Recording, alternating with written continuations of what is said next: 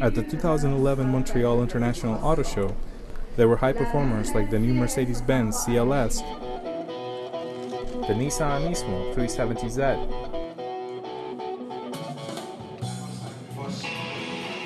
and the 2012 Mustang Boss by Ford.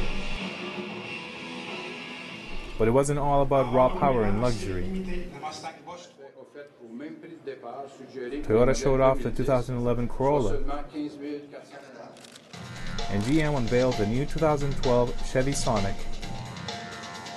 And for those who want even better fuel economy, there was the all-electric Nissan Leaf, and of course, the arrival of the European Fiat 500. The Montreal International Auto Show runs from January 14th to January 22nd at the Palais des Congrès.